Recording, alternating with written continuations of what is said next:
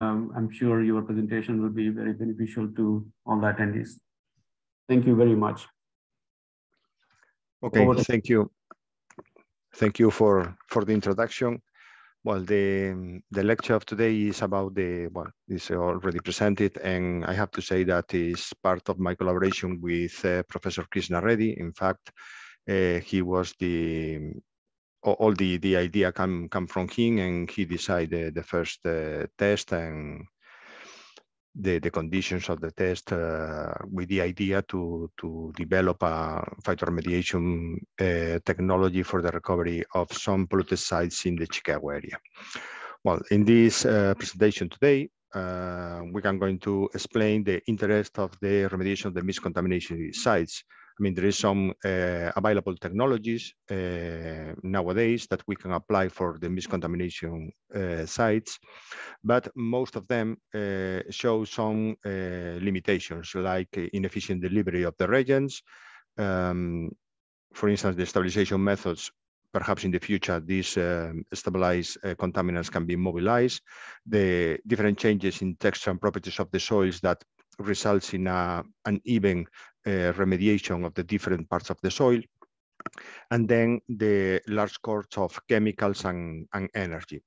So it is important to find alternative technologies for the sustainable remediation of these soils. And one option is the phytoremediation. Phytoremediation is considered a sustainable remediation technology that uses the capacity of green plants for the removal of contaminants. And the good point is that phytoremediation is able to remove low or moderate concentration of contaminants, but any kind of contaminants, heavy metals, organic contaminants, pesticides, inorganic anions, any kind of contaminants can be removed with the right definition of the technology in the field. So it's going to be appropriate for the remediation of mixed contaminated sites. Well, the phytotechnologies involved in the process implies, for instance, the accumulation in the plant of the contaminants, the inorganic contaminants like the metals. This is called phytoaccumulation, or the absorption and degradation of the organic contaminants. This is called phytodegradation. Other option is the degradation in the rhizosphere, so the area of the soil around the roots.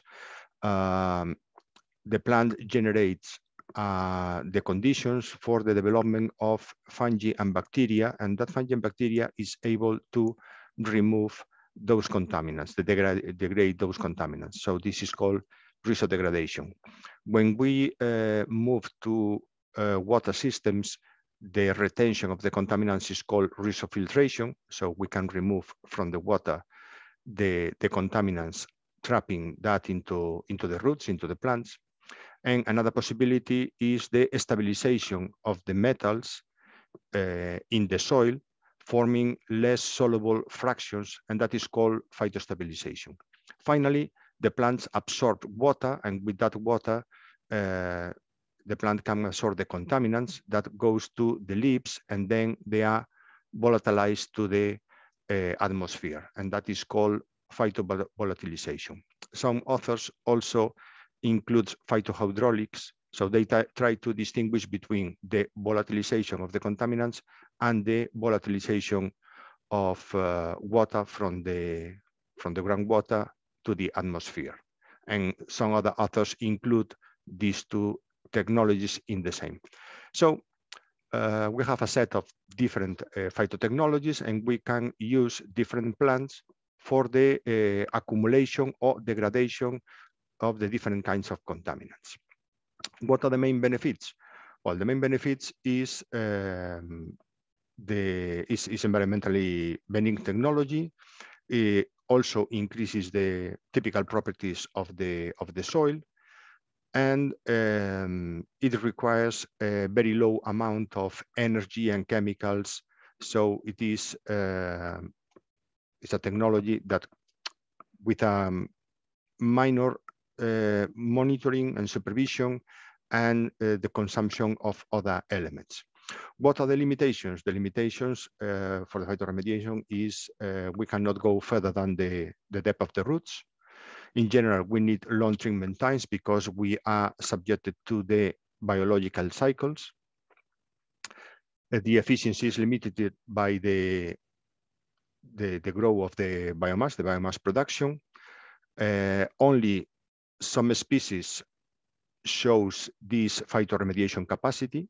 I mean, some species may grow in the contaminated soil, but that's not means that they are going to remove the contaminants. Only some species are able to degrade the organics and accumulate the inorganic contaminants like the metals. And then the other limitation is the bioavailability of the contaminants. So in general, for the phytoremediation, we need more than one harvest or year for the complete remediation of the soil. And that is why we think about the combination of the electrokinetics with the phytoremediation, with the idea to use an electric field to increase the phytoremediation capacity of the plants. The electric field may enhance the bioavailability of the contaminants, so they are going to be removed faster, and also increase the bioavailability of the nutrients, so the plant is going to grow faster. So with these two, at least these two processes, we are going to be able to produce more biomass and remove more contaminants in the same period of time. Moreover, with the appropriate configuration of the electrodes, we can extend the application of the technology further than the area of the roots, the root surface. Okay, so if we introduce an anode and a cathode, we are going to be able to transport the contaminants in one direction or the other in the direction of the roots. So when the contaminant get to the roots, they are going to be trapped. And even we can use different configurations, so we can extend deeper in the soil the transportation of the contaminants in the direction of the roots. So we can extend the remediated area. Okay, so the variables to consider is in general the electrode configuration, the electrode materials, then the type of current and the intensity, the mode of operation, if we are going to apply continuously the electric field or periodically, or inverting the polarity, and the possibility of using some facilitating agents that favor the mobility of the contaminants, so they are going to be more available. What are the negative effects? The negative effects is the electric field is going to mobilize many ions, and perhaps the concentration of the contaminants are too higher, and we increase the phytotoxicity to unacceptable levels. So we are going to depress the biological activity of the plant due to the concentration of the contaminants, or perhaps with pH changes, if the pH due to the application of the electricity goes very acidic or very alkaline, is going to be also very difficult for the plant to survive in that conditions. So not always the electric current is going to give a beneficial effect to the soil. So it's very important to adjust the application of the electricity, I mean the time intervals and the intensity to minimize those negative effects. So in a first study, we use a model soil that represents a contaminated site in the area of the Chicago with PAHs and heavy metals. And the idea is to try to identify plants and conditions for the effective removal of these contaminants. Well, this study was published here in this paper. And well, you can see here the composition. We have 2 naphthalene and phenanthrene, 2 organic contaminants, and 3 metals. And we selected 2 plants, oat plant and sunflower. Why these 2 plants? Because the team of Professor Reddy selected an important wide range of plants. And these 2 grows very fast in this soil. So it is believed that these are the best candidates for this study. In this study, we apply 25 volts of alternate current, 3 hours a day. And during 30 days, the plants were let to grow. And after 30 days, we apply the electricity. And 1 month later, we harvest all the plants and analyze the plants and soil. Well, you can see here the tests of the oat plant and sunflower with no electricity and electricity. And during the experiments, some variables were recorded, and at the end of the experiment, some samples were taken from the pot and analyzed for metal and nutrient concentration. Well, the first determination was the germination of plants and the survival. And as you can see, there is not too much difference between the test with and without electricity, probably because we apply a not very intense electric field. That is why there is not too much influence. And then you have to consider also that the electricity was on only after 30 days. So in the beginning, there was obviously not effect. If you can see the height of the plants, you can see there is not too much difference between the test with and without electricity. As you can see also, you can see also in this plot, there is not too much difference between the oat plant with and without electricity and the sunflower with and without electricity. But the main difference was observed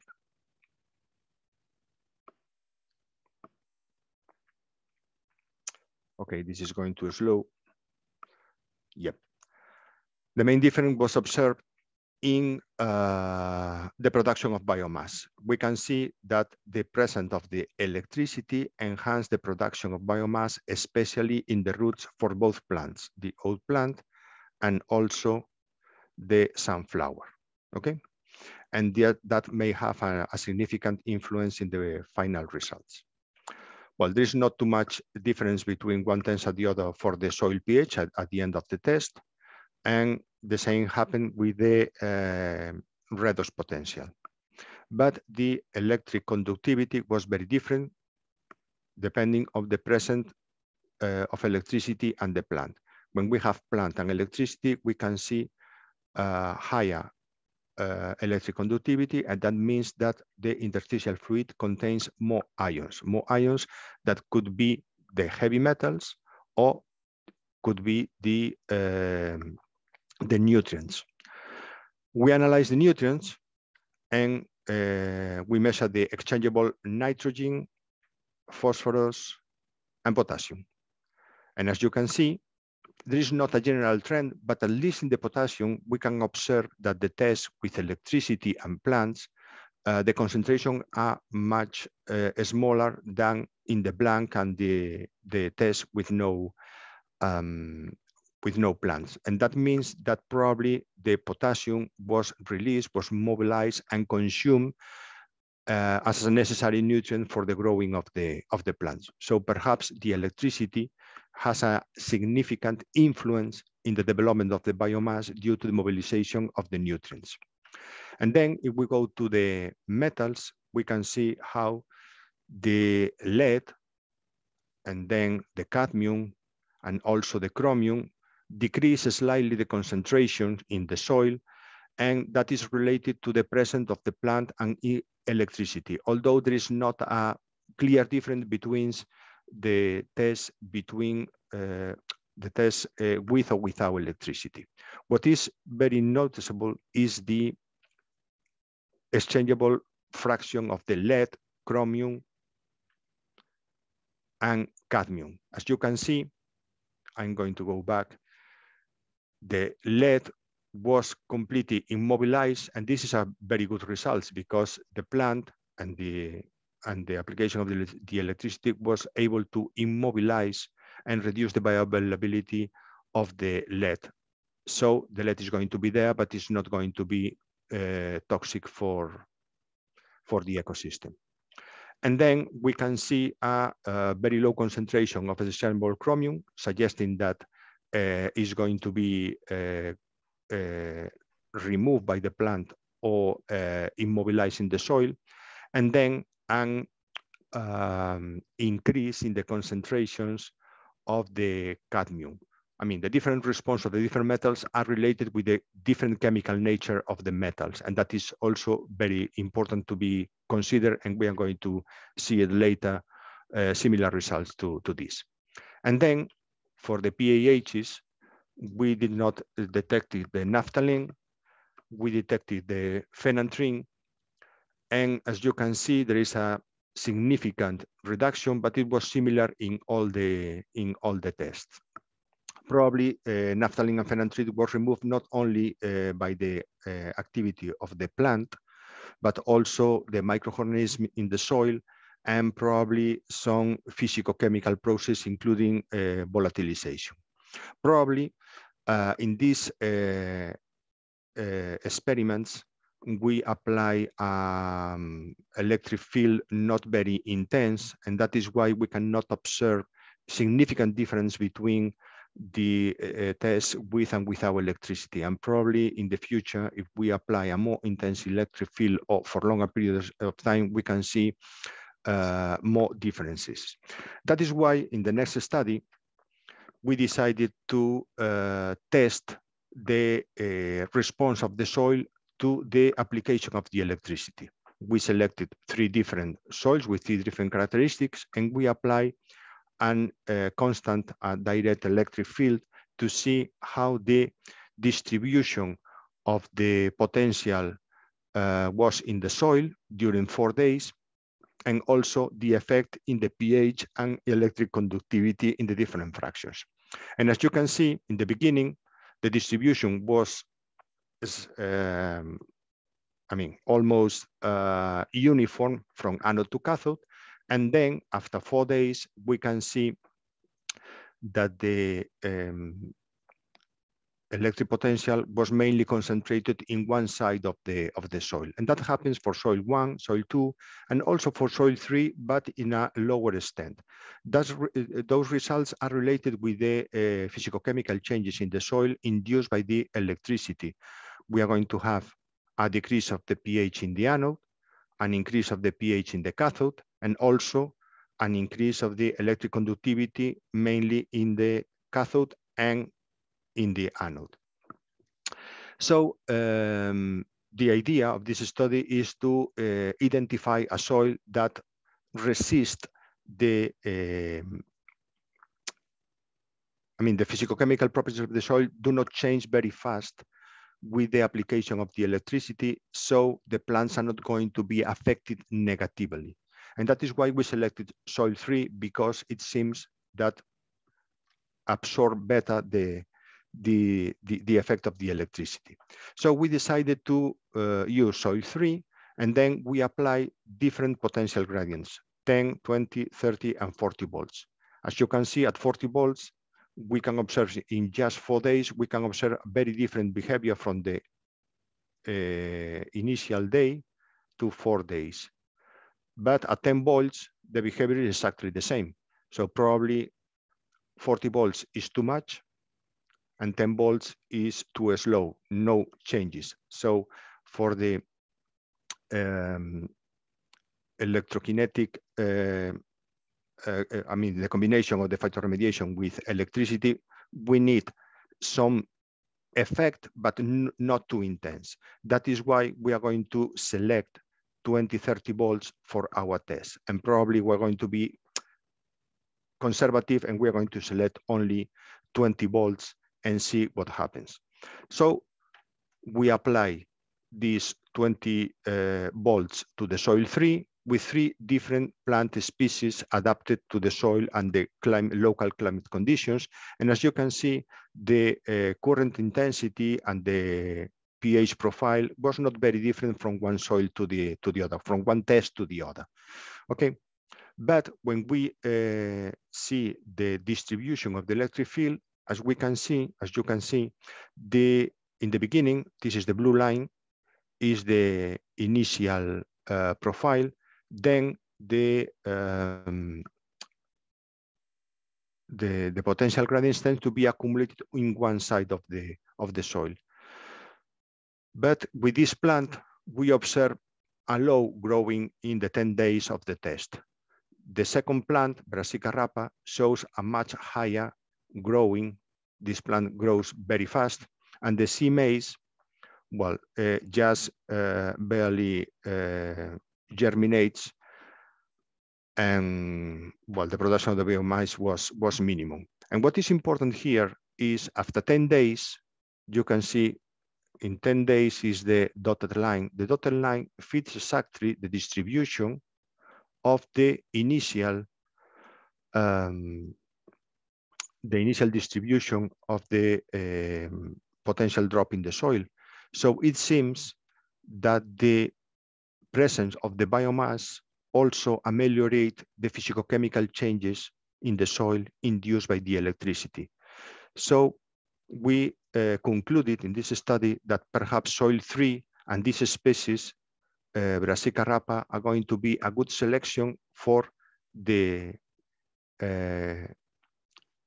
phytoremediation test enhanced with electricity because of the capability of the system to minimize the physicochemical changes of the soil. So we're going to minimize the negative effects, okay?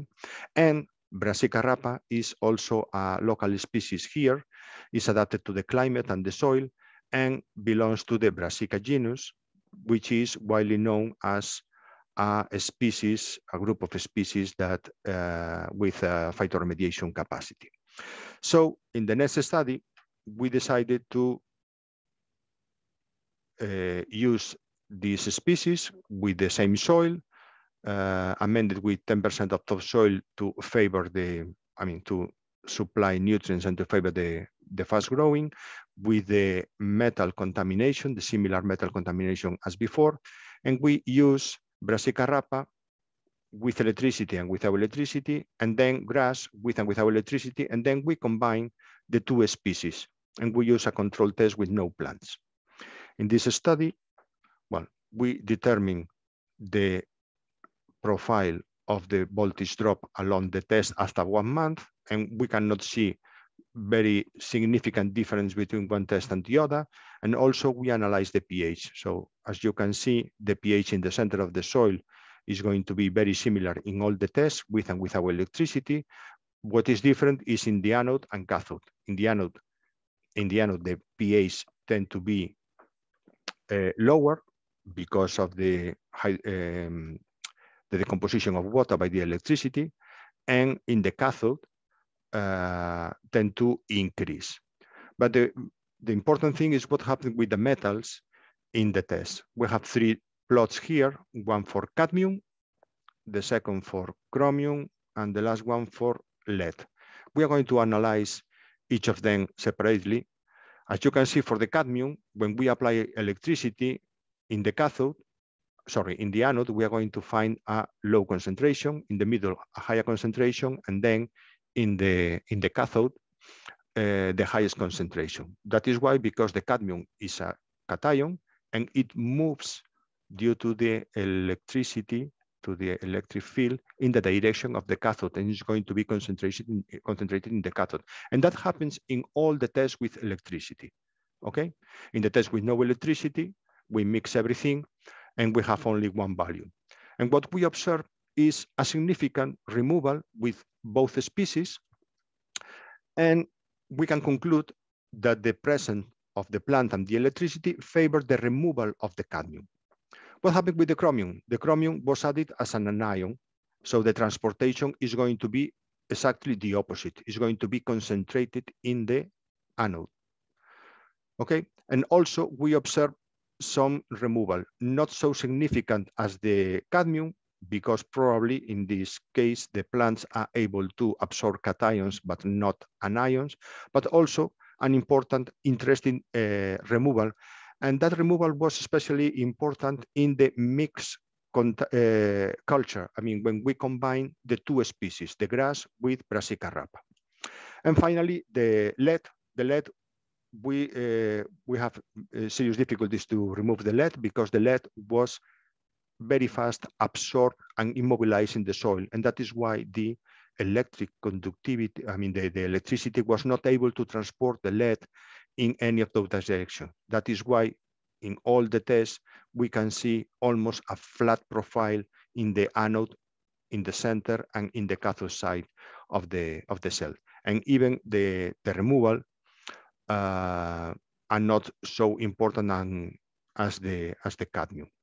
What is important is in this mixed test with both plants, we are able to remove significant amounts. So probably the electricity and the combination of different species are going to be beneficial for the removal of these metals. In the next study, we decided to include again the same contaminants, chromium, lead, and cadmium, and also the PAHs, phenanthrene and anthracene. And we designed a full set of experiments to determine what is the influence of the contaminants, because we have heavy metals, only organics, and the combination of organics and heavy metals. And we are going to use different types of electricity: alternate current, direct current with polarity, with periodic application. So it's on-off. This is continuous. This one is continuous. This is going to be on-off. And this is with the polarity inversion. The polarity inversion was designed to minimize the acidification in the anode and the alkalinization in the cathode. Okay, and all these tests were compared with some blanks with no electricity and no plants. So, germination. The germination, after some time, we observed that the presence of the organics reduced the germination, but after the application of the electricity on the test, we observed that in general, all the soils and tests have a similar germination. I mean, it seems that the organics here has a little bit smaller, but the difference are not so important. What is going to be very different is the plant height. I mean, in the clean soil, we observe the higher heights of the plants. The presence of the contaminants, organic or inorganic contaminants, decrease the height of the plant. And the lower heights was observed when we combine the two contaminants. So two different contaminants, metals and organics, more toxicity, less height. And also, considering the different types of electricity, we also observe that the continuous application of the electricity decrease the height of the plant, and the periodic application of the polarity inversion resulted in higher plant height. But what is more important is the production of biomass, and the production of biomass show similar results. In the clean soil, we have more production of biomass, and the presence of metals or organics decrease the production of biomass. And when we have the two contaminants, the production of biomass reach the lowest value, okay? And what is interesting when we compare the different types of electricity is the direct current tend to produce less biomass, and the test with alternate current produce much biomass. What happened with the metals? Well, in general, with the metals, we observe some removal, but there is not a clear trend between one test or the other. It seems that the alternate current is not going to be very effective, at least in some of these, for instance, for chromium, or also for lead, or in some cases cadmium. But well, we observe some significant removal of metals in the different tests, and probably we need to confirm these results in a additional test at longer treatment time, not only for 45 days. But it's clear the removal of the organics. Phenanthrene is going to be more effectively removed than anthracene, and when we have only the organics, we are able to remove most of the contaminants. But when we when the contaminant, the organic contaminants are combined with the heavy metals, the concentrations are going to be higher. So the toxicity of the metals decrease the biological activity of the plants and the biological activity in the lithosphere, and decrease the removal of the PAHs. And we observe better results with the alternate current.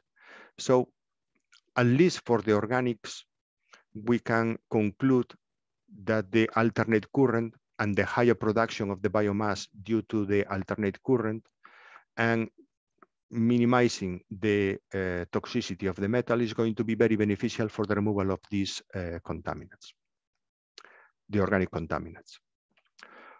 Well, finally, in the fourth study, we decided to test different electrode materials with, in this case, ryegrass. Why ryegrass? Because ryegrass grows very, very fast and can be applied in most of the soils and in different types of soils and climate conditions.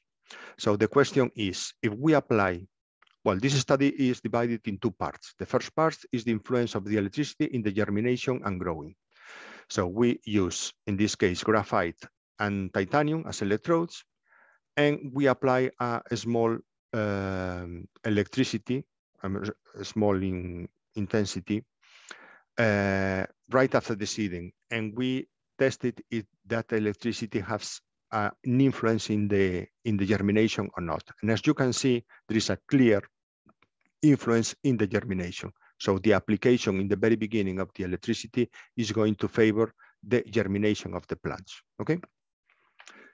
And we tested different electrode materials, aluminum, graphite, and stainless steel, with clean soil and contaminated soil with metals, organics, and mixed contamination.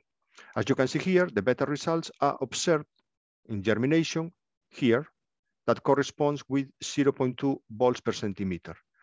So when we apply a small, a low intensity electric field during the germination, we favor the germination of the plants. And the germination was better with graphite and stainless steel, because these electrodes are stable and do not release ions or toxic ions to the environment. However, with aluminum, the aluminum is going to be dissolved and release aluminum-3 to the medium, and probably that increase the toxicity and reduce the germination. The question is, when we go to the contaminated metals, we observe a reduction. In general, we observe a reduction in the germination ratio of the ryegrass.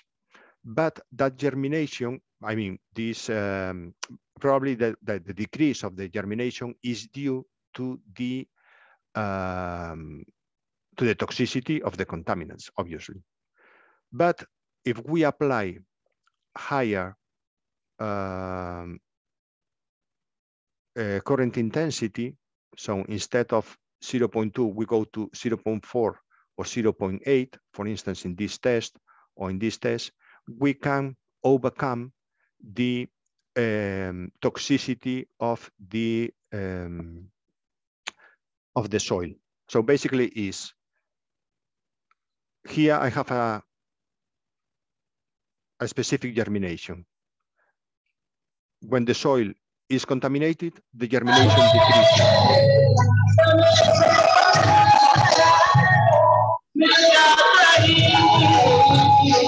Perhaps somebody has to mute the microphone. Okay. So what I'm saying is we have a specific germination rate in the presence of the electricity. So we can enhance the germination rate. But that germination decreases due to the contamination of the metals or the organics.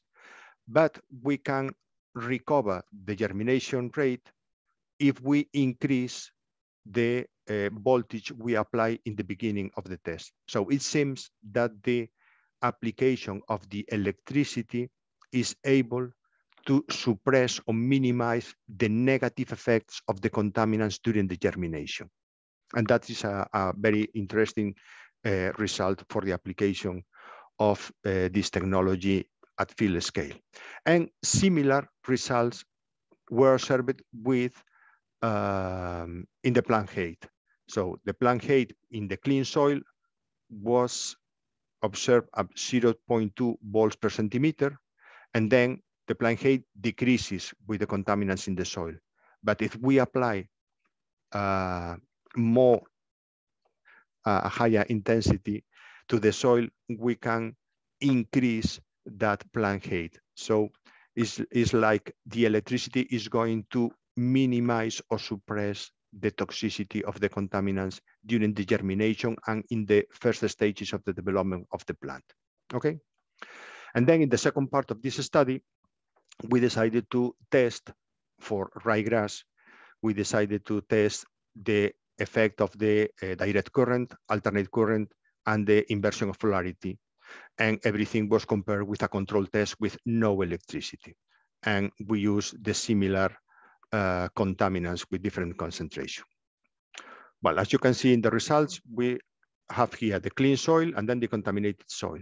In the clean soil, we use graphite and titanium and graphite. And as you can see, well, the better results for the first case corresponded with the direct current. I mean, the higher plant height corresponds with the direct current and not the other tests. And with graphite, we also obtain the higher result with direct current, but much better than the previous one. So probably the idea is to use stable electrode materials that do not supply negative or toxic elements to the soil that are going to affect the germination and growing of the plant. And graphite is, in this case, better than titanium and is going to be cheaper. So perhaps we can consider graphite for further studies at higher scale. And then when we go to the contaminated soil, what we observe is that the plant height was even better in the test with alternate current. But this is only the height. The amount of biomass is going to be much higher in the alternate current. So that suggests that the alternate current could be a very interesting option, because we are going to be able to produce more biomass. If we produce more biomass, probably we're going to be able to remove more contaminants. And in this case, it was like that. We can see, or you can see here, like the test with the alternate current resulted in the lowest concentration of the three metals, lead, chromium, and cadmium, compared with the other test. And what happened with the phenanthrene and anthracene? Probably the phenanthrene and anthracene are removed due to the activity of the plant, but also other biological processes and physicochemical processes. Anyway, the alternate current show one of the best removal rates of the organics, similar to the direct current. Okay, so as a conclusion of, at least from this test, is we can use stable materials for the electrodes, or at least materials that are not going to release toxic contaminants, toxic elements to the soil, to minimize the negative effects in the plants and in the biota of the soil. And the alternate current, it seems that is going to be a good option. So all the general conclusion for all the studies is for the right application of phytoremediation enhanced with electricity, we need to select local plant species adapted to climate and soil conditions. And then that plant species has to be capable of removing the contaminants. Okay, so I said it before, some plants are going to be able to survive in the presence of the contaminants, but they do not remove the contaminants. So we have to select those that are able to remove the contaminants. When we apply an electric field, electric current in the vicinity of the plant, we are going to change the physicochemical properties of the soil, and those changes may produce negative effects in the plant. So it is suggested, at least for our study, that we have to keep relatively low the voltage gradient around the plant. And the type of current, the alternate current, show very promising results for large scale application, although other types of current, I mean direct current, continuous periodic polarity inversion, also can be considered, because the difference between the alternate and the other were not so important, at least at this laboratory level.